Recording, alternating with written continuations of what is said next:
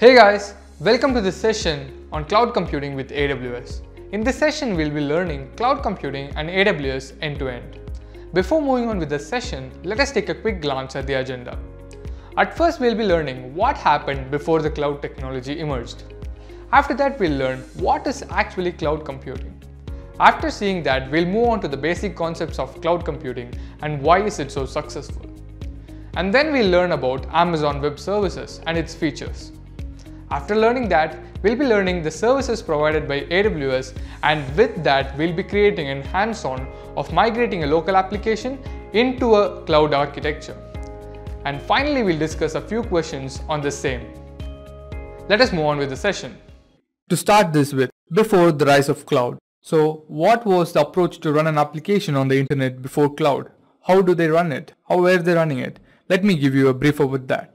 So the first thing a company does is they buy stacks of servers and hardware components. The second thing is they have to maintain and upgrade the servers and databases and the hardware components according to their needs. Then they have to keep on monitoring and reporting it. They have to have reports in order to upgrade or downgrade the softwares and the hardware. And finally, they have to consider traffic of their applications or their websites in order to scale. Then finally, they have to recruit top security professionals so that they can handle incoming unauthorized accesses and threats. It sounds tiring, right? Okay, now let me tell you what are the disadvantages of on-premise setup. The first disadvantage is maintenance of servers. To maintain servers, you always need professionals who can maintain the servers 24/7. Then there will be an increase in expenditure every time you upgrade your hardware, because in a on-premise setup, most of the time when your websites or applications traffic goes down, your hardware components will be idle. When they are idle, it is total waste of money and total waste of time to have those many hardware components. And also it increases your expenditure because you have to maintain all of the hardware components which are not even in use. Then data privacy and security is poor, because whole data privacy and security system and the control is in your hand. The company has to provide data privacy and security. It's not going to be in a third party's hand, it is going to be in the same company's hand. Then scalability and flexibility. So what is scalability is that when the traffic goes higher down, it should automatically or manually scale up or down according to the needs. But in an on-premise setup, scaling up is very easy, but scaling down is not that easy. Okay, now moving on. Let me introduce you to cloud computing. Let me first tell you what is cloud computing, then I'll give you more explanations on its advantages. So, in the simplest terms, cloud computing is a technology where a resource is provided as a service through the internet to a user. It can be anything. For example, Google provides Google Docs, Google Sheets through the internet. And it is a software which is provided through the cloud, and that softwares are hosted in Google's personal cloud platform, which is GCP, Google Cloud Platform. Okay, now moving on to the cloud computing benefits. The first benefit is better data privacy and security. AWS or any other cloud provider like Azure or Google Cloud Platform will always hire top security professionals because they have their own products running on their cloud servers. Second is no maintenance worries. You just have to pay the subscription fee or the money which you are going to take for the particular services. You don't need to worry about maintenance of those hardwares. All of the maintenance will be taken care by the cloud providers. Third is faster data recovery. You can store your data in multiple points, like you can store your data in US and UK. So when your main server's data or main database data is lost, you can take the data from some other location and recover it even faster than you expect. The fourth point is scale dynamically. So scale dynamically is very simple. It is auto scaling. That means whenever your websites or applications traffic increase, the system automatically scales up your hardware components. And when the traffic goes down, it scales down your hardware components. And you just have to pay for the particular hardware components which are running currently. Then finally, reduced costs. All the businesses needs to reduce their costs. They always want to cut expenses. So using a cloud provider or using the cloud computing technology makes it very easy so that they can cut maintenance costs, they can cut cost of security professionals, and also the scaling process is seamlessly very easy. So next is, what is AWS? We all know that AWS is a cloud computing platform. That is, AWS Amazon Web Services is a cloud provider which provides a lot of services on the internet to the user. Many companies like Netflix, Unilever, Expedia are using Amazon Web Services for their own personal needs. Netflix have went all into AWS. That means all of their infrastructure right now depends on AWS. So think of AWS's capability. Now let me give you a few examples of other cloud providers. The first one is Microsoft Azure. Azure is owned by Microsoft and they also host their own products on it, like Office 365, and also you can do native integration of IDEs like Xcode, IntelliJ IDEA, and Visual Studio. Then Google Cloud. We all know Google is the biggest brand name in the internet industry. Google Cloud came around 2011 and it has become a hit, and it is now the third most popular cloud provider in the world. Alibaba Cloud. We all know Alibaba. Alibaba is a China-based company. Alibaba Cloud is also called as Aliyun. It basically provides services to businesses who want to host their services online. Next is IBM Cloud. IBM Cloud is also similar to Azure, Google Cloud, and Amazon Web Services. It also provides services like compute, networking, and storage services. Then comes VMware. VMware is a software virtualization company. So basically they provide virtual machines via the internet to users or companies. Finally, Salesforce. Salesforce is also a cloud platform and their main tool is CRM, that is Customer Resource Management, and they are considered to be the number one at it.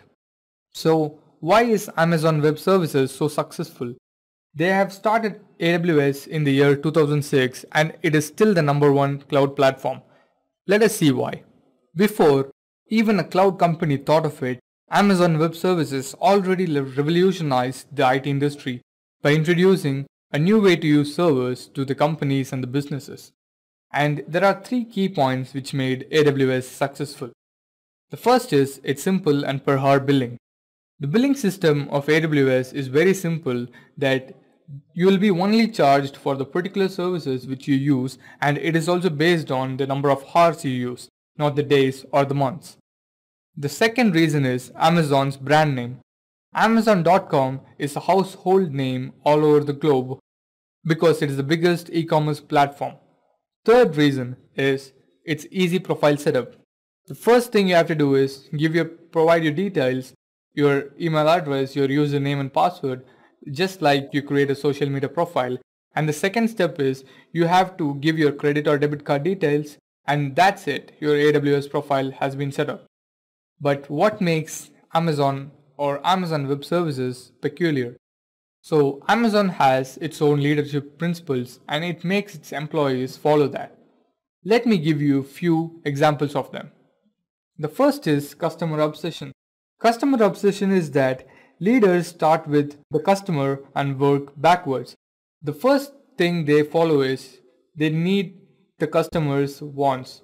That means whatever the customer wants, they want to give. Then they work backwards. They reverse engineer. The second is invent and simplify. Leaders expect and require innovation and invention from their teams and always finds way to simplify.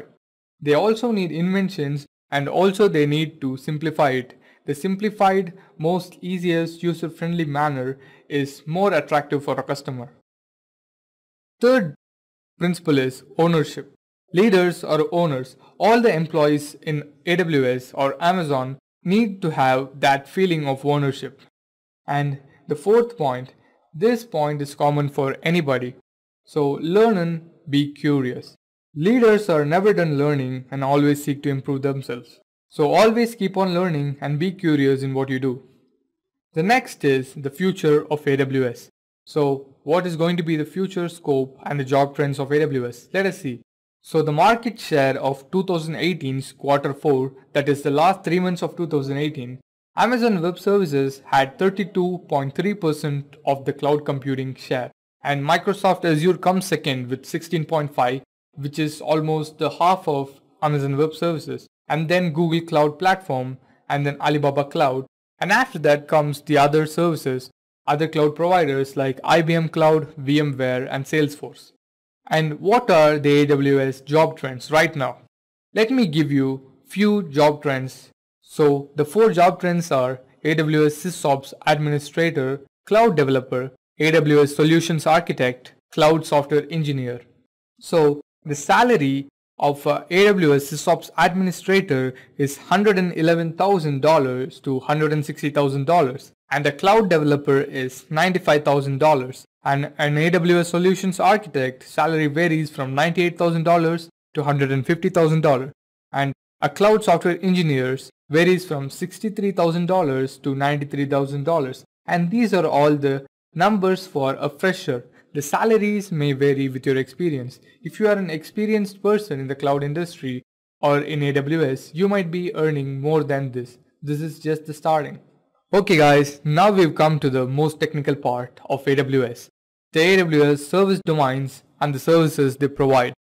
The AWS service domains are vast, but let me give you few of them. So few of the service domains are compute, database, storage, migration and transfer, customer engagement, security, identity and compliance, management and governance, and networking and content delivery. Before starting off with explaining the services, let me be sure that the explanation of each of the services will be very simple, that anybody watching this video could understand it. The first service domain which we are going to see is compute services. Under compute services, there are a lot of services, but right now we are going to see only 4. These are the most important ones. First is Amazon EC2, then Elastic Beanstalk, then Amazon Lambda, and Elastic Load Balancing. First we'll see what is EC2. EC2 is one of the most integral parts of the AWS ecosystem. It allows users to rent virtual computers on which they can run their own computer applications. Also, EC2 is providing on-demand scalable computing capacity in the AWS cloud. So, for example, if you own Macintosh and if you want to run a Windows application on it which is not compatible with your computer, instead of buying a laptop or a new desktop, you can just opt for a virtual machine on the AWS cloud in which you can run your Windows application for a short time and pay only for what you use. Also, this illustration says that you can also increase your system specifications or rent multiple virtual machines on the same specifications. Moving on to the next service. The next service is Elastic Beanstalk. With Elastic Beanstalk, you can quickly deploy and manage applications in the AWS cloud without having to learn anything about the infrastructure that runs those applications. For example, if you want to run a PHP application and you don't know anything about PHP, you just have the PHP project folder, you can just upload it to the Elastic Beanstalk. It will automatically take care of launching it. It will give you an URL which you can click and see whether your application is working or not. So let me give you a brief summary of what happens here. First, you create an application, whichever platform which you want, like Ruby or Python or PHP. Then you upload that project folder here, and after that you launch the environment. Then the final thing you have to do is manage the environment, because you will be provided an URL which the application will be running on.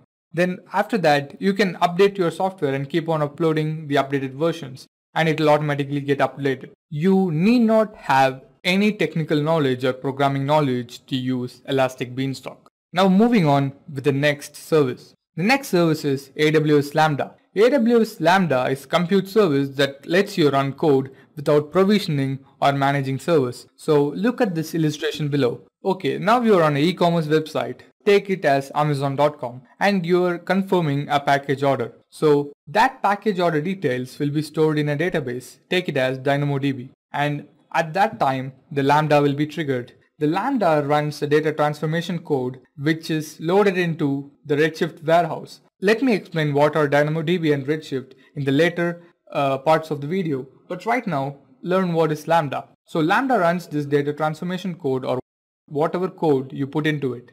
And finally, after it is stored in the data warehouse, it will be giving you analytics which are created from those data which you have collected. So this is what Lambda does. The last service in the compute service domain is elastic load balancing. Elastic load balancing distributes incoming application or network traffic across multiple targets such as Amazon EC2 instances, IP addresses in multiple availability zones in many geographic regions. So look at this illustration. There are users trying to use the application and the ELB is in the center of it. So what basically happens is when there are 10 users trying to use a website, the traffic will be less. So ELB will target them or redirect them to a particular EC2 instance. But what if 100 people are trying to access the same website at the same time? The traffic increases. So the ELB divides the 100 people into 10 groups and redirects them into 10 different EC2 instances so that they have easy interaction with the web server without crashing it. The next service domain is database. Database gives us a lot of services in Amazon Web Services, and right now we are going to see 4 of the most important database services. The first one is RDS, then DynamoDB, then Redshift, and finally Elasticache. Now let us see one by one. The first one, RDS. It's Amazon Relational Database Service. It is very easy to set up, operate, and scale a relational database in the cloud. And Amazon RDS provides you with 6 different options. The first one is Amazon Aurora, then MariaDB, then PostgreSQL, then Microsoft SQL Server, MySQL, and Oracle Database. So what can you do with these? So basically, if you want a SQL service or a database service, you could opt any one of these database services like MySQL or Oracle Database and use those services like they are in your local system. Now let us go on to the next service. It is DynamoDB. DynamoDB is a database provided by AWS. It is a key value and document based database that delivers single digit millisecond performance at any scale. That means single digit millisecond performance means it gives you a very low latency. That is, it provides a very fast database communication system. So now imagine there is a social media stream in real time is coming into your application or your website. So there is a Lambda code which you would have written for generating hashtags. So basically think there is a hashtag and there are a lot of tweets coming in that particular hashtag. So what do you do? That Lambda is triggered, then finally all those data can be stored in DynamoDB. After storing them there, you could take it out or you could use those data whenever you want to create a trend and put it in your application or your website.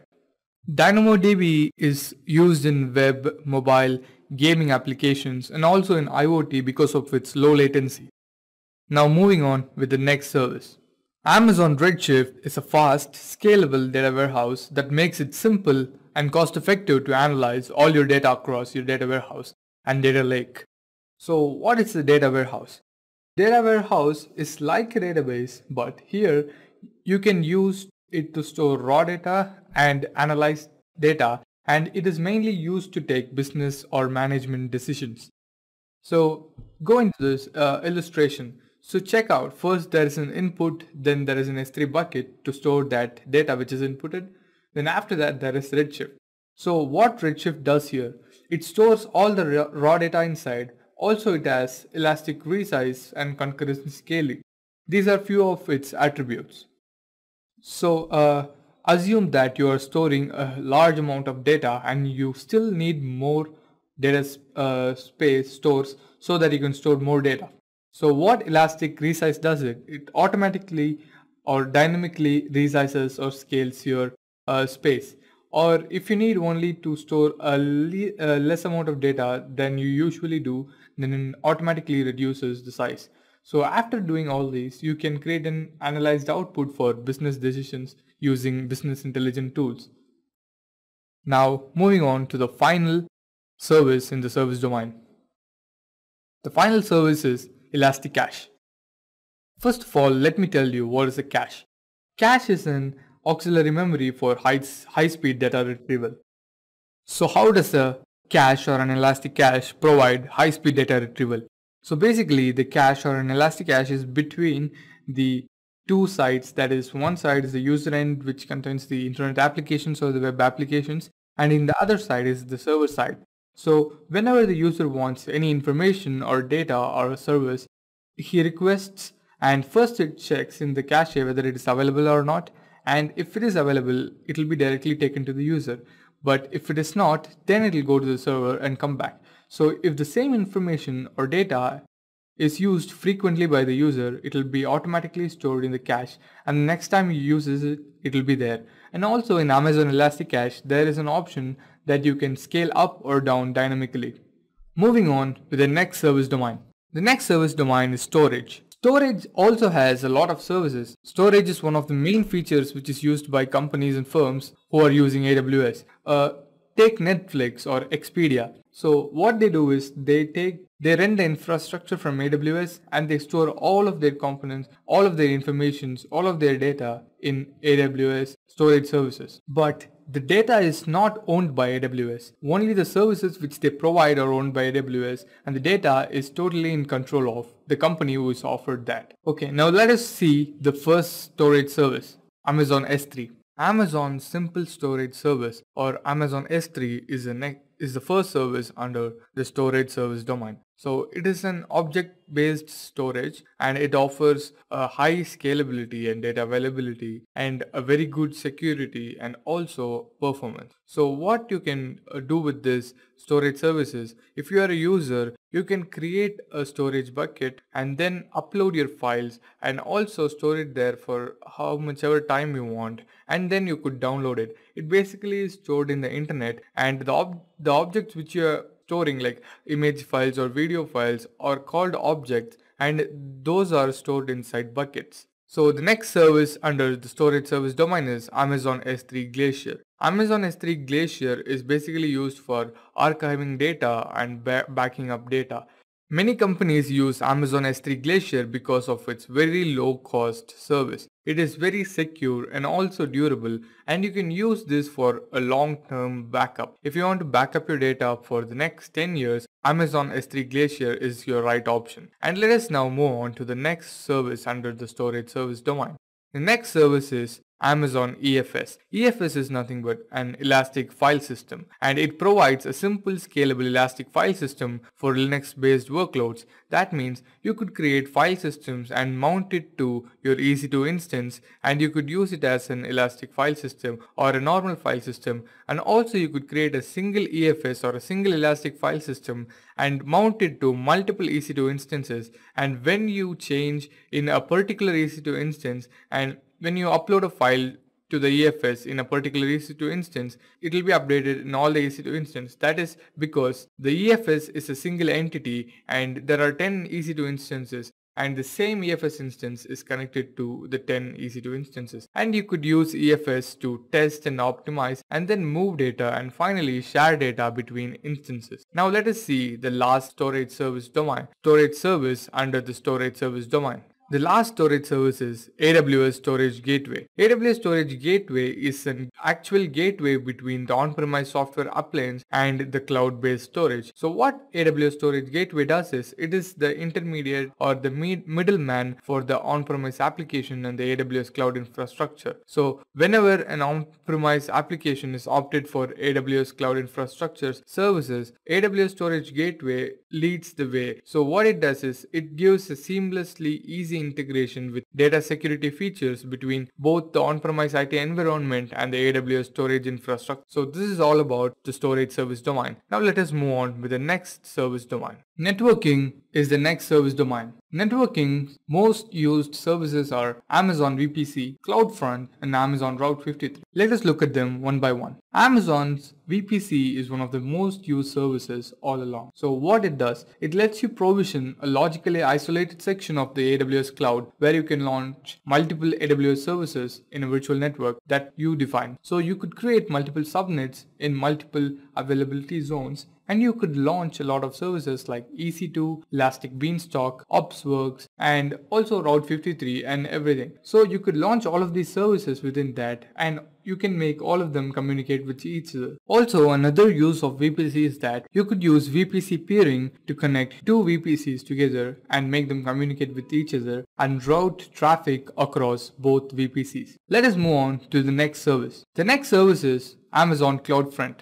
Amazon CloudFront is basically a content delivery network or a CDN. So it is a CDN service that securely delivers data, videos, audio files, applications, and APIs to customers globally. So what it actually does. So for example, there is YouTube. YouTube is a video streaming platform, and YouTube needs a content delivery network to store all of its videos. So what it does is it has an origin server, but it cannot provide all the data to all the users all over the globe from that particular server. So Amazon's CloudFront has multiple edge locations all across the globe. So if there are 3 different end users from different parts of the globe trying to access the same file from the same CDN from the same origin server, for each user the CloudFront edge location will vary, and they request the origin server and get the data and then move it forward to the end user. So this makes the content delivery even faster and secure and better. Now let us see the third service in the networking domain. The third service is Amazon Route 53. Amazon Route 53 is a highly available and scalable cloud domain name system web service. So what is a DNS or a domain name system? Domain name system is like a telephone book for the internet. It stores all the IP addresses and it converts the domain names to IP addresses. So for example, if an end user asks for a website called example.com and the DNS resolver checks it, and if it doesn't have it, it asks to the Route 53 which you have configured, and the Route 53 converts that particular domain name to an IP address and sends it back to the DNS resolver, and that IP address will be forwarded to the end user and he can use that particular IP address to access that web service. So this is all about networking services. Now let us move on with the next service domain. The next service domain is security, and we are going to see about security and identity services here. Okay, there are 3 services which we are going to see right now. The first one is IAM, the second one is KMS, and the last one is Cognito. Okay, so what is AWS IAM? IAM is an identity and access management service. This will enable you to manage access across all the AWS services and resources securely. So what is an access management tool? So consider you own a website. So in that website, you need to provide different people who use your website different accesses. Okay, consider there are 3 main employees who use your website. The first one is the administrator of the website, the second one is the web developer, and the third one is a data scientist. So you have to give your root credentials to the admin, but not to the web developer or data scientist. But you have to provide the web development dashboard credentials to the web developer and the data analytics dashboard credentials to the data analyst or the data scientist. So you can use IAM to create user credentials and also remove unused or stale or unnecessary IAM user credentials. You can restrict the use of the AWS root account to only particular users, and also you could enable multi-factor authentication for all the users so that your website and your data is secure. Now let us see the next service. The next service is AWS Key Management Service. So thus the name Key Management Service, this service is used to create and manage keys and control the use of encryption across a wide range of AWS services and the applications which you have uploaded to the AWS infrastructure. So what a KMS does. First, let me tell you what you will do to secure your data. So you have data and you're uploading it to the AWS infrastructure and you want to secure it. So you create an encryption key for that data. But what will happen if that encryption key is stolen and used? So to provide encryption for that encryption key, you can use CMKs or customer management keys. CMKs are used to encrypt your encryption keys which holds the encrypted data. So you can use CMKs and also enable policies that would use your CMKs and who cannot use your CMKs. So you can mention particular users who could use your customer management keys and the other users who cannot use the customer management keys. This would be very helpful in securing your website. You can also use CMKs to protect your data, but mainly CMKs are used to create encryption for the encryption keys. Now let us move on to the next service. Amazon Cognito is the next service. Amazon Cognito lets you add user sign up, sign in and access control to your web and mobile app quickly and easily. This is mainly designed for developers who want to add user access management to their applications and sync it. So what basically happens here? In Amazon Cognito, there are two pools, user pools and identity pools. So what are user pools and identity pools? User pools is an user directory which provides sign up or sign in options for website or mobile applications users. And identity pools provide AWS credentials to grant your user access to other AWS services. So basically what you do is you use Cognito to take the identity credentials from other third-party providers like Amazon.coms or Facebook's or Google's, and Cognito is the middleman who authenticates the user's credibility to use AWS services. And if the user's encryption keys are checked and or verified, then the permissions will be provided to the user, who could use the permissions to log on to the AWS console and use AWS services. I hope you understood security services. Let us move on to the next service domain. The next service domain is management, and under management we will be looking at services like AWS CloudFormation, AWS OpsWorks, Autoscaling, CloudTrail and CloudWatch. The first service is CloudFormation. AWS CloudFormation provides a common language for you to describe and provision all the infrastructure resources in your cloud environment. In simple terms, AWS CloudFormation lets developers and businesses create a collection of AWS resources and services and provision them in a predictable and in the same order in which they want the services or resources to execute. So what is made possible by CloudFormation? Using CloudFormation, you could create a repeated task into a single task which you can use multiple times by just writing a simple code. So what basically happens is you create a code from scratch, or you can use available templates which is already provided by AWS, and then you could code locally or upload it to the S3 bucket. And after that, you can use CloudFormations using the GUI which AWS provides, or you could use command line interface of AWS to create a stack-based application using your template code or using the template which is already provided by AWS. And finally, AWS CloudFormation provisions and configures the resources you have specified on your template. Whichever the resources you have specified on your template, and in the same order, the resources will be provisioned and configured. Using CloudFormation is as simple as creating an EC2 instance. Now let us see the next service. AWS OpsWorks is a configuration management service. OpsWorks provides managed instances of Chef and Puppet. So what are Chef and Puppet? They are automation platforms that allow you to use code to automate the server configurations of your application. Also, what are OpsWorks stacks? OpsWorks stacks lets you manage application and servers on AWS and on-premises infrastructure, so that you can design your application with different layers. That is, you can provide stacks of databases, load balancers and servers as per your wish. That is, each layer of the OpsWorks stack is a different AWS service. Now moving on with the next service. AWS Autoscaling is the next service. Autoscaling monitors your applications and automatically adjusts capacity to maintain steady, predictable performance at the lowest possible cost. So in the simplest terms, autoscaling basically monitors your website's traffic, and when it increases the hardware components it requires, and while the traffic decreases, it decreases the hardware components which is required. Let me provide you a simple example. A company XYZ uses 4 servers and 4 databases for their website, and suddenly there is a peak of traffic in Monday and they require 10 servers and 10 databases. So what they basically do is they try to purchase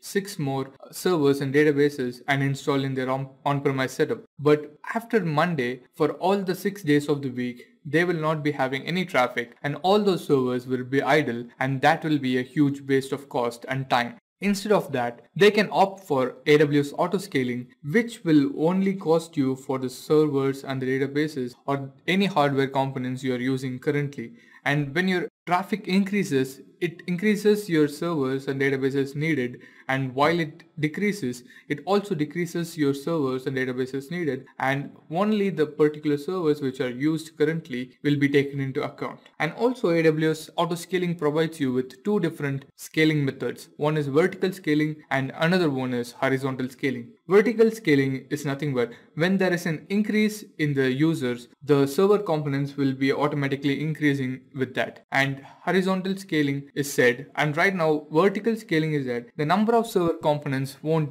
increase. Only the specifications or the configuration of the particular server or the database will increase. So for example, you own a server and a database which has a particular capacity, but when the number of users increase, instead of buying more servers and databases of the same configuration or specification, you tend to improve your servers and databases configuration by providing them with more hardware components. That's all is about AWS autoscaling. Let us move on to the next service. AWS CloudTrail is the next service. CloudTrail is a web service that records activity made on your account and delivers log files to your Amazon S3 bucket. If you are using CloudTrail in your AWS account, you can log and continuously monitor and retain account activity related to actions across your AWS infrastructure. So basically you can check what are the services which have been used, who are the users who have used those, and how much amount of services have been used. And also you could store it in your S3 bucket as log files,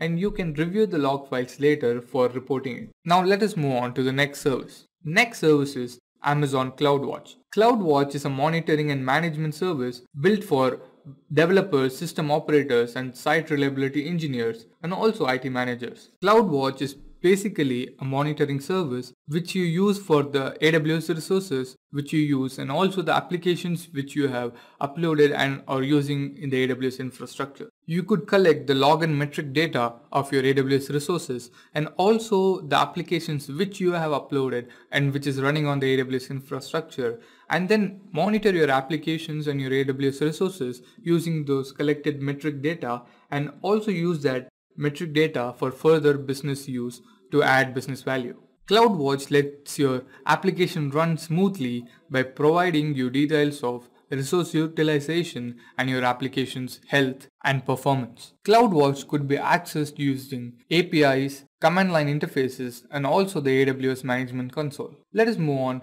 with the next service domain. Now we have arrived to the final service domain, which is application services. In application services, we will be looking at three different services. The first one is SNS, the second one is SQS, and the last one is SES. Let us first see SNS. Amazon Simple Notification Service is a web service that enables applications, end users, and devices to instantly send and receive notifications from the cloud. Before telling you how SNS works, let me tell you who are publishers and subscribers. Publishers and subscribers are two clients who use SNS.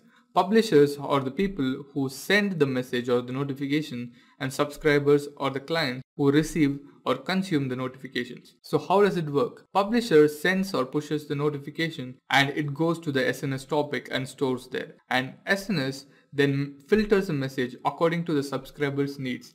If a subscriber doesn't need or subscribe to a particular topic, he won't be sent that particular notification. And only the subscribers who have opted for that notification or that news will be sent that. So there could be n number of subscribers. It could be AWS Lambda, AWS SQS, and also an AWS SES, an email service. But why do people use SNS? SNS provides simple APIs which you could integrate with your applications and use SNS services. And also SNS is a push-based delivery system. So it is very easy for publishers to push their data into the SNS topic and continue to send the messages to the subscribers. Let us see the next service. The next service is Amazon Simple Queue Service. The Amazon Simple Queue Service is almost similar to the notification service, but there are few differences.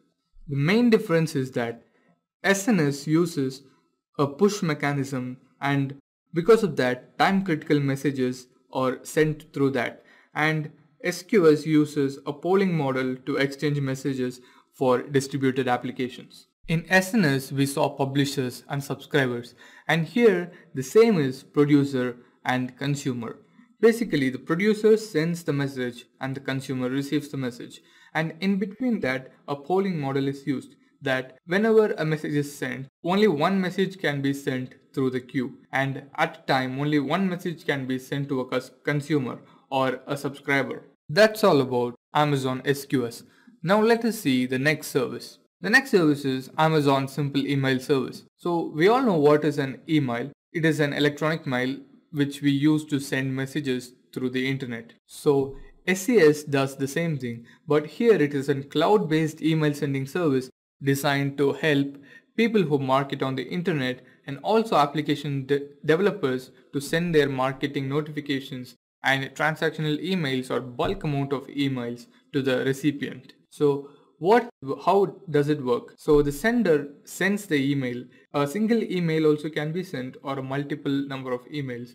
And first it goes to the SES, the simple email service, then pushes the data or the email to the receiver's ISP, the internet service provider.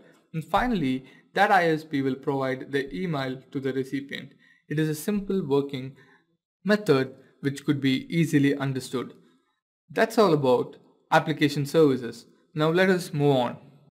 Now we have come to the part of Amazon's pricing models. Okay, come on, let us look into it. So AWS provides three types of pricing options. The first pricing option is pay as you go or pay per use. The second pricing option is save when you reserve. And the last one is pay less by using more. Let us see pay as you go right now. So what is pay as you go or pay per use? So whenever you use a service or multiple services, you only have to pay for those particular services, not the whole infrastructure. So if you use a particular service, say as Amazon EC2 for 20 hours in a period of 2 months, you won't be charged the amount for 2 months. You will only be charged for 20 hours which you have used. That is very easy and cost effective for any business or a personal user. The second option is save when you reserve. You could always reserve instances in Amazon Web Services. By reserving instances, you have the ability to launch the amount of instances or the number of instances whenever you want until the period which you have reserved those particular EC2 or any instances. Also, when you reserve a particular number of instances, they are reserved for you so that you would get up to a 75% discount sometimes. And also, you could change the configuration of the reserved instances whenever you want. Now let us see what does pay less by using more means. So we all know when we go to a shopping mall and if we purchase a lot of products, we might get a discount more than we expect. So the same thing goes with AWS. Amazon Web Services provides you a lesser price or they provide you discounts when you use a lot of services. If you are provided with a 20% discount for using 100 instances of AWS resources, if you use 500 instances, you might be given more than 25 to 30% of discount. Now that's all about pricing options. Let us see the next topic. Next topic is free tier. AWS provides a free tier for a year. Also, the services are always free and available for anyone. If you create an AWS account right now and the moment you created, after that you have free services for next 12 months, but they have limitations. Also, you could use few software solutions as a free trial and check out whether which particular service or which particular software solution is suitable for your business needs. So also, AWS provides a free usage of Amazon EC2 up to 750 hours every month for 12 months. Also, the same goes with Amazon S3 and Amazon RDS. But Amazon DynamoDB is always free. You could use until you want to stop using AWS, and it is always free, and up to 25 GB of AWS DynamoDB storage space is given to you. Also, AWS provides you with a simple monthly calculator. This can be used to calculate the amount of expenses which you have spent on particular services and finally add them up. Using this calculator is very simple, and they have provided all the options and all the documentations and blocks you need to start with this. So if you are an AWS user, please check this simple monthly calculator so you could calculate all your expenses. Okay guys, we've seen a lot of theory concepts till now, and let us see a practical concept. That is, we're going to create a demo and host it on AWS. We're going to do a hands-on right now. And what is going to be the use case? The use case is very simple. We are going to host a website and it can upload and download files which can be either PDF, docs or image files. And also using Amazon Web Services, we are going to create the databases and storage buckets to upload the files. Before going inside the project, let me give you a brief explanation of how we are going to do this. So there is a user who enters an URL or an address inside his URL locator bar in his browser. So our website will be loaded there, and we can use that website to upload files to the file server and database and also download it back. Let me show you how our application works. Okay, so this is the application which I have created. So you can use this application to upload a file and also check whether that available file is there. Okay, so to give you a small example, let me upload this file number 2 here. I'm opening it and I'm uploading it. So the file has been uploaded successfully. That is, it has been uploaded to the database. And in the download page, you can see number2.pdf and its size and the download numbers, and also download and uploads location available. Also, I can download these files. See, and this downloaded file will be stored inside the uploads file inside the demo. We all know that in XAMPP server, any projects folder will be inside htdocs, and here inside htdocs I have created a folder called uploads and I have given that path in order to store these files. Let me show you whether it is available in the database or not. Okay, so I have used the root credentials to come inside, and I have used the database which I have created, which is upload, and also I have selected the star from files which is showing the last time which I tried. So right now I'm going to try it again, and here you can see the updated one. So this is the basic functionality of a application, and let me explain the code a little bit. Okay, so this is the main page, this is the index.php, and I am linking filelogic.php here. Also, it contains a simple form with a type file and also a submit button. So while you press the submit button, which has the name save has been taken because I've given method is equal to post there. So save will be taken and this code will run. So what it basically does is it takes the file name, it takes the file size, it allows PDF or docs or JPG extensions. You can also upload zip files. Also, it doesn't let files to be larger than 1 MB. And then it uploads to the file to the destination path. So here we are using a SQL query, which is we are uploading name, size, the download and location. Also the values are $file name, $size, 0 and upload / file name. It is 0 because initially the downloads value is 0. Also, if it is uploaded successfully, we'll get the message file uploaded successfully. If it is not, we'll get file failed to upload file. And this is for the download part. So the file ID is taken and select star from files where ID is equal to $ID. So a particular ID of that SQL database tables will be taken, and from that table files, if my file's ID is 1 and I want to download that will be downloaded here, and it takes a file path. If the file exists, it automatically downloads it to this path with the file name, and it updates the query. It also updates whenever you click on download, it will get uploaded and the downloads value will go up by 1. Let me show you the downloads file also. Downloads file is a simple table. It contains table headers as ID, file name, size, downloads, action and location, and it contains a for each loop, and in that for each loop every time been made, it will get uploaded here. It will get updated by this. It takes this ID, name, size as the SQL files attribute names.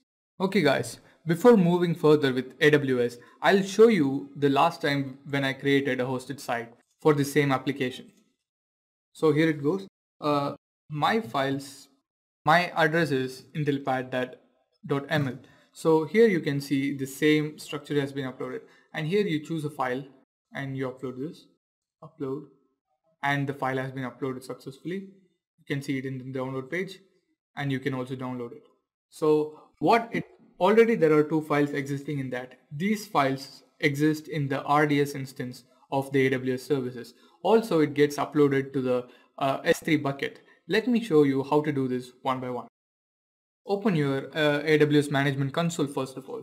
Okay, so I have already logged into my account, and this is my account. So the first thing we are going to do is launch an EC2 instance.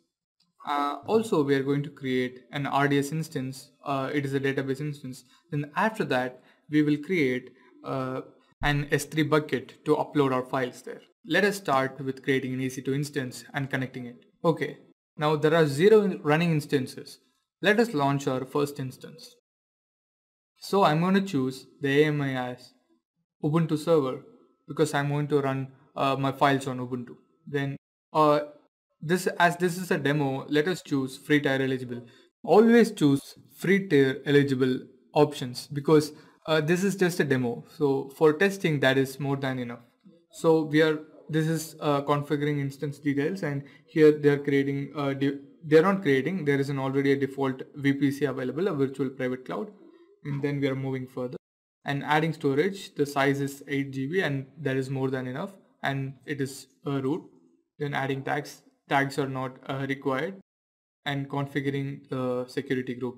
We are creating a new security group here. So also we can add a custom rule so that we are going to launch it on the browser with that IP address. So for that to run here without the firewall intervening, we have to create an anywhere for the port range 80. And now let us review it and launch it. Just check it once and launch. And also you have to create key pairs. That is, if you don't have an existing key pair, you have to create a new one.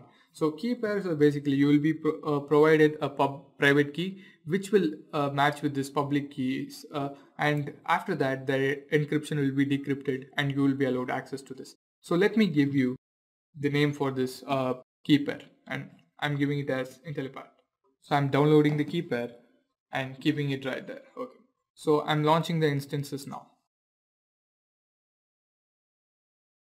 So this is going to take around 2-3 minutes. So let us check the other things. So go to this folder where this is available and check the folder where it is available, and it should be accessible for you, because if you lose this file, you're going to lose your entire EC2 instance and your data on it. Okay guys, now the instance is running, and now let us create a .ppk file for PuTTY, because PuTTY doesn't accept PEM files. So I already explained why we use these files. They have a public key and we will be given a private key, and private key will be used to decrypt the public key so that we get access to it. So let us load our PEM file here. So the PEM file is available in downloads. Okay, so in downloads files you can see it, but instead of ppk you have to give it as all files, so that, and you can search it here.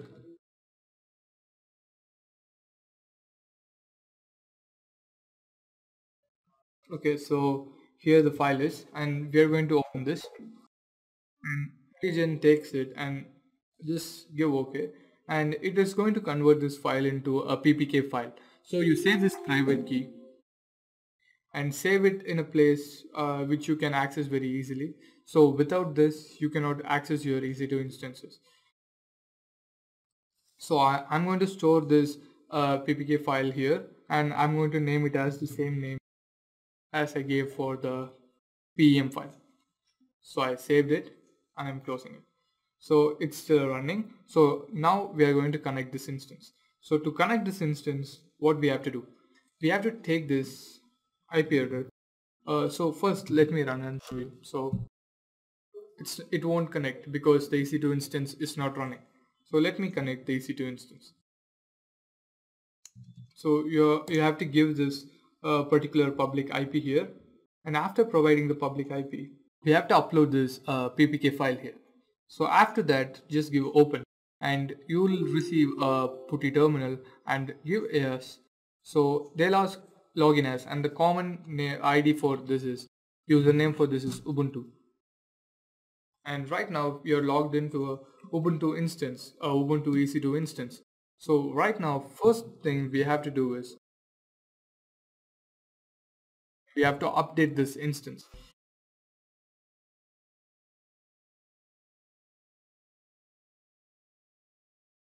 Okay, after updating, we have to install a web server called Apache 2. So we are installing Apache 2 right now. We are using Apache 2 to run our PHP files in this Ubuntu server. So this is the way to do it. And always provide sudo in front of your commands so that it takes the admin permissions here. Okay, so it has been uploaded. So let me show you the example right now. So I'm going to take this again and paste it here. And now you can see file running here. This file is index.html, which is inside the Apache 2 folder in Ubuntu EC2 instance. So we are going to change this file into our PHP file. So let me show you how to do that. So let us go back to the root folder, and right now we are in the root folder, and there is a file called where, and we have to proceed into that. So where, and here there will be a file called www. So, and then here there is a file called html, and here we can see index.html. So what we are going to do is we are going to upload our files here instead of index.html and making our file run. So let me do that first. But before trying to do that, we have to install PHP first. So to install PHP, you have to give this. And also you have to check what version you're going to use. If you have used PHP 7.2 in your localhost, please download the same file here and install it.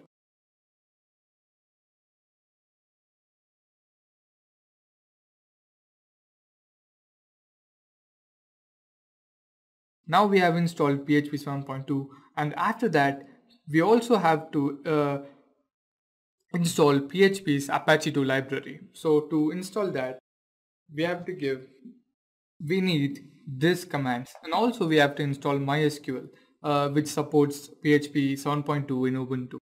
So we're going to paste that here, and these are the commands. And also you have to make this PHP to PHP 7.2 so that PHP 7.2's MySQL APIs are downloaded, and hit the enter button.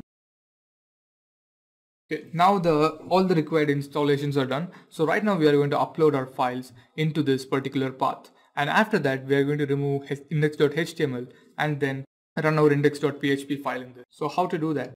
First you have to open a text editor. So you have opened this. Now we have opened the index.php file here. So what we are going to do is we are going to copy the file content from our localhost, the file content which we have used. But I have made a slight change here because instead of 3 files, I have used 2 files here.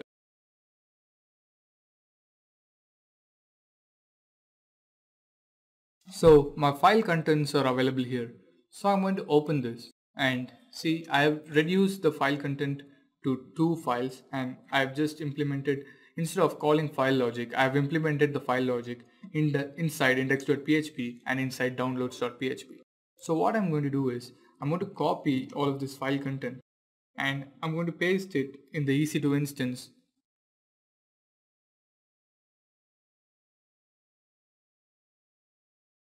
So I have pasted now. So I'm giving Ctrl O and then enter and Ctrl X. And after that I have to create the downloads file. And inside the downloads file, again I'm going to do the same thing. I'm going to open the downloads file, copy the content and paste it inside, and Ctrl O, enter, Ctrl X. So we have done this. So after that also we have to create a directory uploads, because we are using an upload files and an upload files path in order to save our files in that. So we are going to create a folder called upload.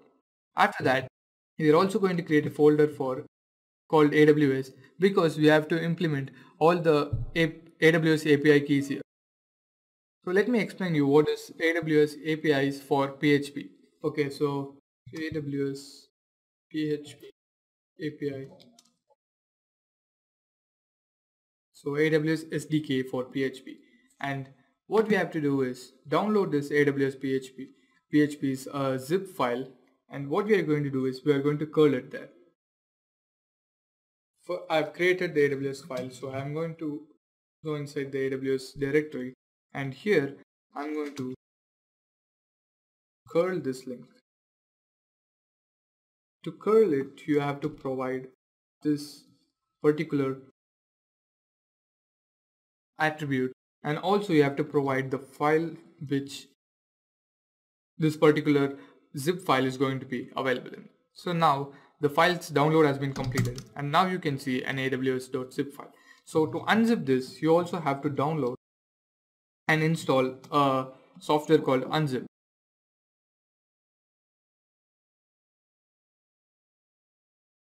So now Unzip has been installed, so you can use Unzip.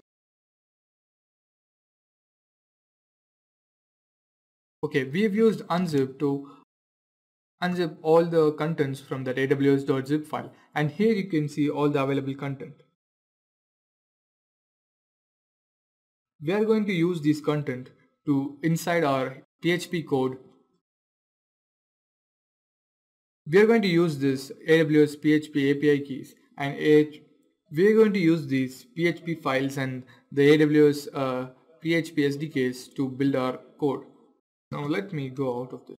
Okay, so now we have everything we need. We have the AWS folder with all the AWS PHP SDKs, and we have the downloads.php file, the index.php file, also the uploads folder where the uploaded files are going to be uploaded.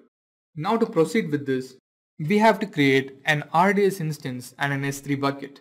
We have included that in this PHP files code in order to upload it to the S3 bucket and the downloads folder.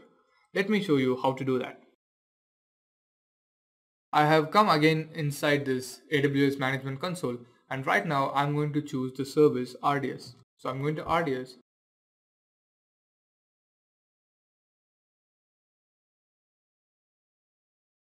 So there is no DB instances running currently, so we are going to create a database.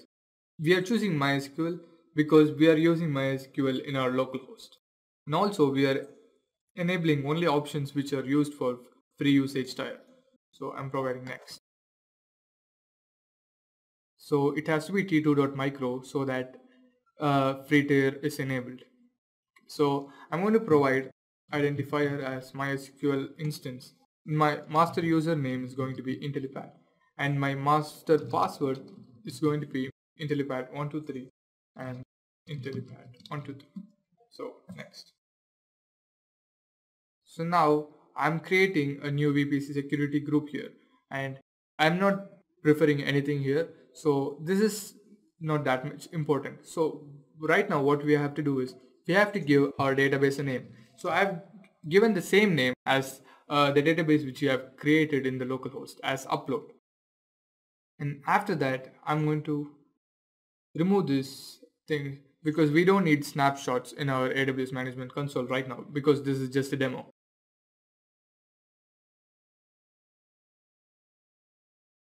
Okay, after checking everything, I'm going to create this database. So to create a database instance, it takes around 2 to 3 minutes. So let us create an S3 bucket in the same time.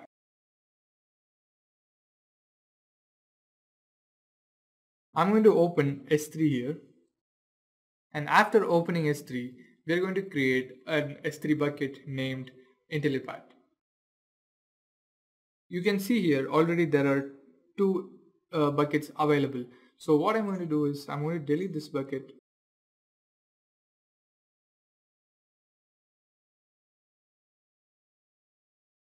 So what we are going to do now is we are going to create a new bucket. I'm giving the bucket's name as Intellipaat2, and after that I'm providing next.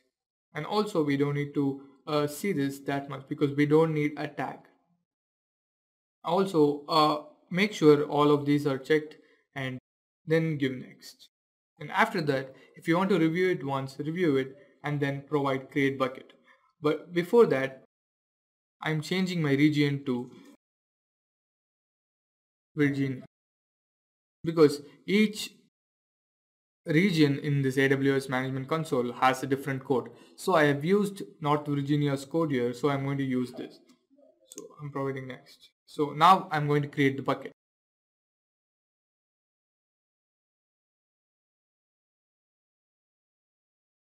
See, now bucket Intellipaat 2 has been created successfully. So you can see here a bucket has been created. Also here, I think the MySQL database will be running. So it is still in the creation process. So let us wait for some more time. Okay, now our database instance is available. So what we are going to do is, so I'm going to use this endpoint in order to connect with the database.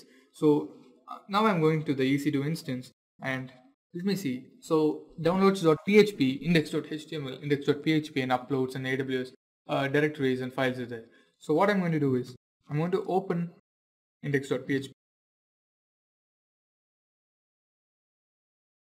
So what I'm going to do here is I'm going to copy this particular and paste my code, paste my endpoint.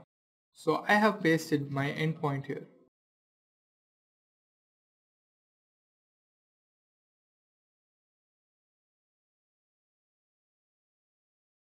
We're going to use this endpoint for this MySQL instance to connect with our database. So what I'm going to do is I'm going to edit the code according to this.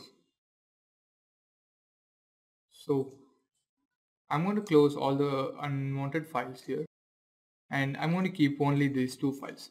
So this is the endpoint of the previous RDS instance which I used. So I'm going to change it with the current RDS instance. And I provided my username as Intellipaat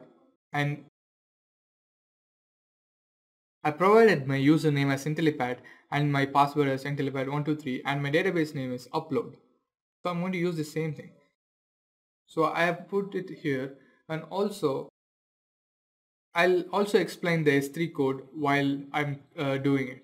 So right now we'll do only this. So here also we have to change it because I'm connecting with the database instance twice.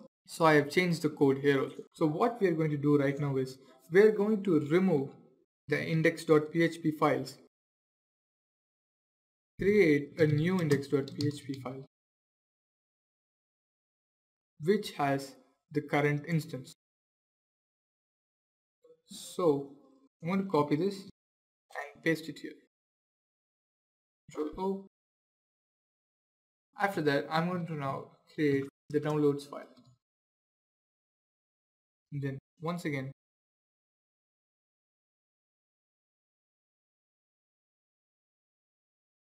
first remove the downloads file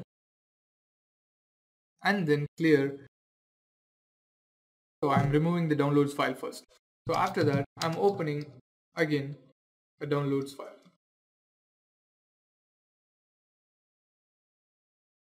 After creating a new downloads file, I'm going to paste that edited code here and I'm going to save it and close this. So now we have both the files which we require. Also, we have created the S3 bucket's name as Intellipaat2 because my S3 code has the Intellipaat's file name as Intellipaat2 here. So now let me explain you what happens here. So when the submit button is clicked and save is O.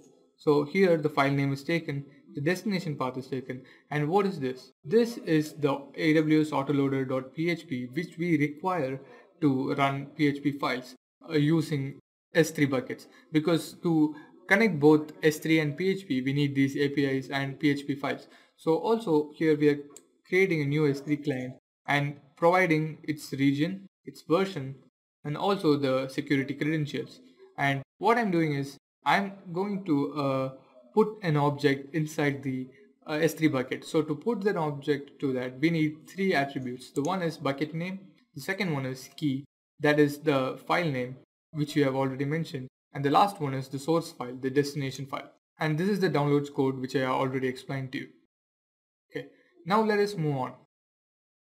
So what we are going to do right now is we are going to try to run it. So before that, we have not created any tables inside this new RDS instance which we have created. So how to connect your RDS instance with your local MySQL shell? Let me show you that. First of all, let me open the shell which I have opened the local database in. So this is the local database, and here you can see the database and the tables inside the database and the files which have been uploaded, or the entries which have been updated here. So to connect an RDS instance, the first thing you have to do is open another shell, and you have to use the same commands which you have used here as MySQL and the username and the password. You have to use the same thing there, but two attributes will be included there. The first one is port number and the second one is endpoint. So let me show you how to do that. Open a new shell. So first it is MySQL, and my username which I've given for that RDS instance is Intellipaat, and the password I don't need to give it right now. I can give it later when I click on enter. And the port number is 3306, and you can see the port number over here. And the next field is endpoint. So I'm copying this endpoint value and I'm going here, and you have to give -h and paste it, and right now you have to enter the password. The password which I entered was Intellipaat123, and I've given enter, and now I am logged into this RDS instance which I have created. So here you can see the databases which are available. So these are the databases which are available, and upload is the database which we have created while creating the RDS instance. So first thing we have to do right now is we have to create a table for this database. So first let us use this database. After using it, now we have to create a table. So to create a table, we have to use the same table and the same fields, the same attributes as how we created our local database. I have already told you how to create a table and also the query to how to create a table. So now let us create a table. So to create a table, we have to use the command create table and the table name, and after that we have to give the attribute. So instead of wasting time by typing all that, I already have it typed up over here. So let me just copy it and paste it over here. And we have created a table now. So let me show you the table. So there is a table files available, and it will be an empty set. So what we are going to do is we have already changed the code according to this endpoint. So if this RDS instance is running with this table available, so obviously the code which we have stored in the EC2 instance, the index.php or downloads.php, will run. So let us try by running them. And we know how to run that. We have to go take its IP address and just paste it in the URL tab. So we know how to run the EC2 instance. We just have to take the EC2 instance IP address and paste it on the URL tab in the browser. So let us do it now and check whether the database and the S3 bucket is getting updated. And if we do that, our project is complete.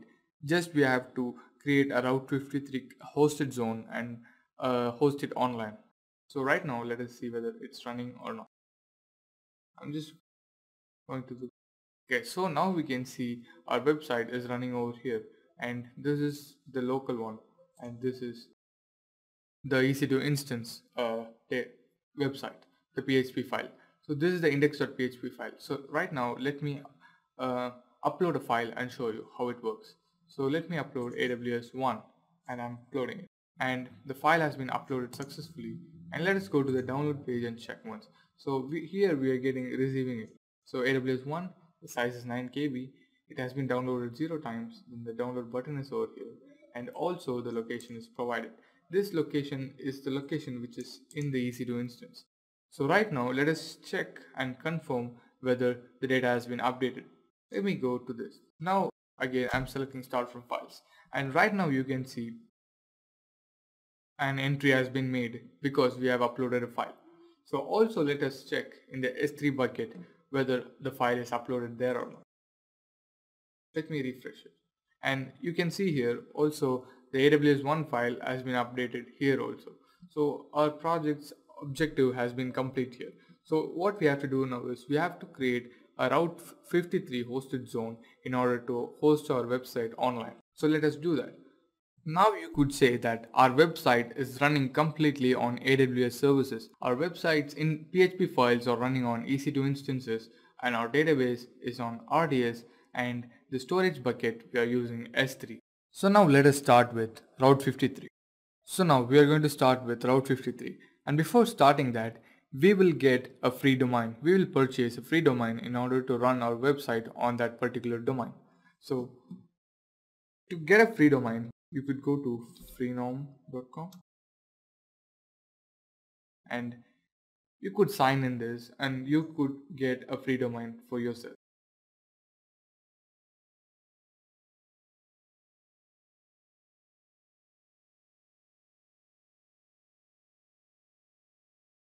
I have signed in right now and I already have a domain available. But let me get a new domain so that I could show you how to do Route 53 and how to host our website online. So let me type the name which I want as the free domain. So I'm typing Intellipaat here and I'm giving enter. I have received multiple domain names for this name Intellipaat. So I'm going to go with intellipaat.tk. I'm trying it now. I've selected it and I'm going to purchase it. So I'm going to go to checkout. This intellipaat.tk domain name. So I'm going to use this domain name to host my IP address on that. So what I'm going to do is I'm going to first create a Route 53 hosted zones. So first I'm going to manage the domain here. So I'm going inside this domain and I'm going to the name server.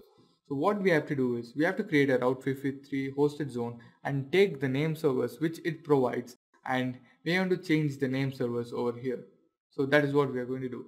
So let me show you how to create a Route 53 hosted zone.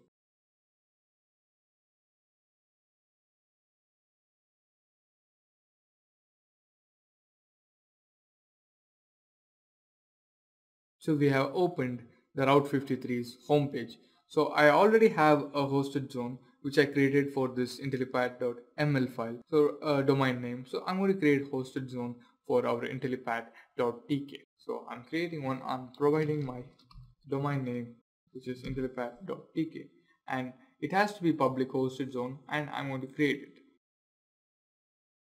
So you can see here you have two values. This is the name server value. So what we have to do is we have to copy this name server values and paste it over here.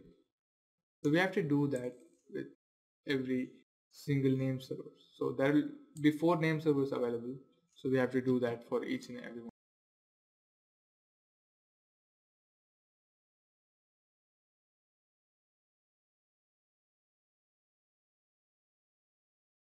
So I am done pasting now. So also please remove that dot which is available here. So it is not actually required, and save the record.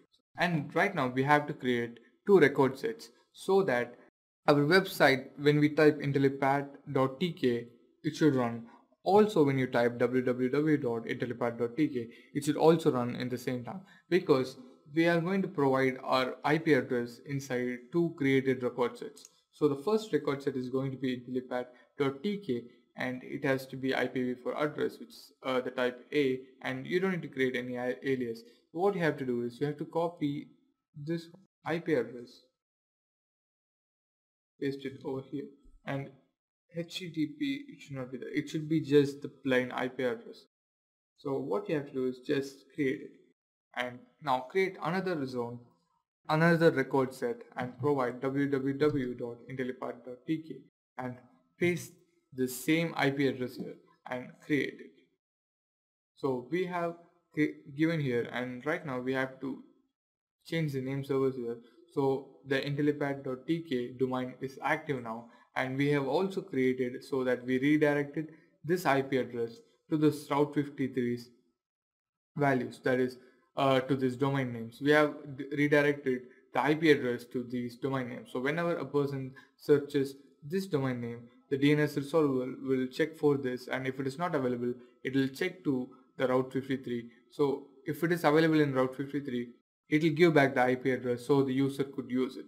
So now let us try whether our website is running or not. So in Route 53, for a website to get hosted, it will at least take 3 to 5 minutes. So if you're doing this right now and if your website is not hosted immediately, don't panic, because take some time and check it again. So now let us check whether Intellipaat.tk is online or not. So I'm typing Intellipaat.tk. So you can see here the website is running. Also you could check by providing www.intellipaat.tk, and the website runs now also. So let me upload one more file for your clarification.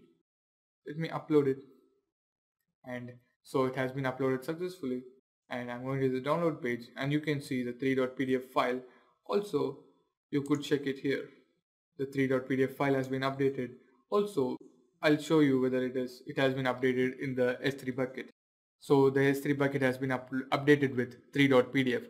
So right now we have created a complete website by hosting it on using Route 53 and using S3 bucket to create a storage a bucket, and also we have used RDS to run MySQL on it.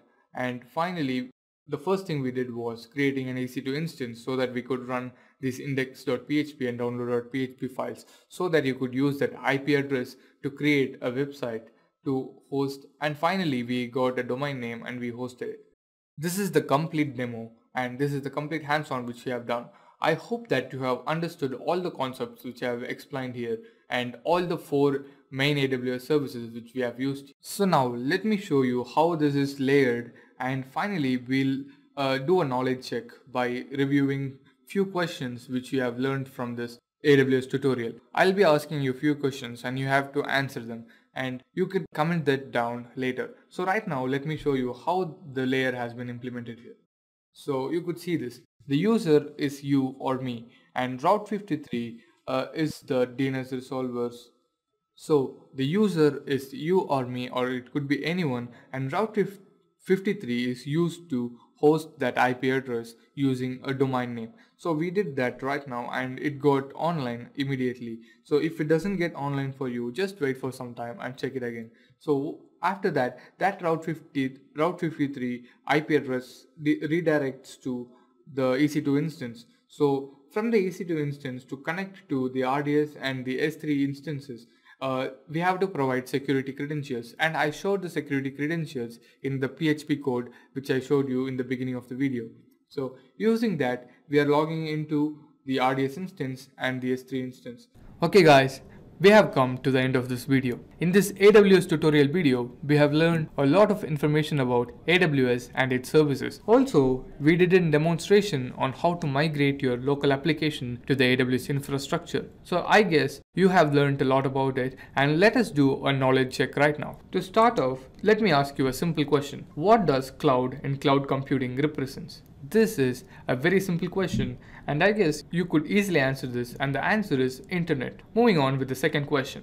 The second question is, how large can a single archive be? Archive in the sense it is the S3 Glacier archive. We all studied about S3 Glacier. S3 Glacier is used for data archiving and data backing up. So guess what can be the single archive's largest size could be? Let us see the answer. The answer is 40 TIB. Moving on with the next question. The next question is, what type of queuing system is Amazon SQS? This is also a pretty simple question. We have discussed it recently, and we have discussed about what is SQS, SES and SNS. And I think you know the answer for this question, and the answer is distributed system. And moving on. The fourth question is, if a company wants to use the DNS web service, and what is the appropriate option for them to use an AWS service? So I have told you what is a DNS resolver and what is a service which is provided by AWS for this particular option. So I guess you have guessed it already. It is Route 53's hosted zones. And finally, the last question is, which is Amazon's CDN service? CDN is a content delivery network. So the answer for this question could be found in the networking service domain part And also, please leave a comment below. Okay guys, we've come to the end of this session. I hope this session on cloud computing and AWS was informative to you. If you have any doubts, feel free to comment about it below. Thank you.